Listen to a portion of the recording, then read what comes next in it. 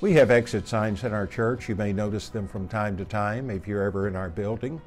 One of the things you'll notice about exit signs is you can follow them, but they don't always take you outside of the building. In fact, the first exit sign you see when you're in the interior of the building just leads you into another part of the building.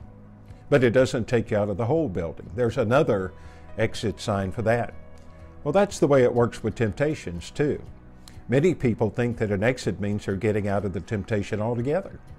Most people think that the exit God provides will get them out of the problem. But the exit provided leads us to another hallway with another exit sign that leads us to a hallway of endurance. So where does the exit sign take you? This has been 60 Seconds with Pastor Andre, reminding you that it doesn't always take you out, but it will take you through to get where you need to go.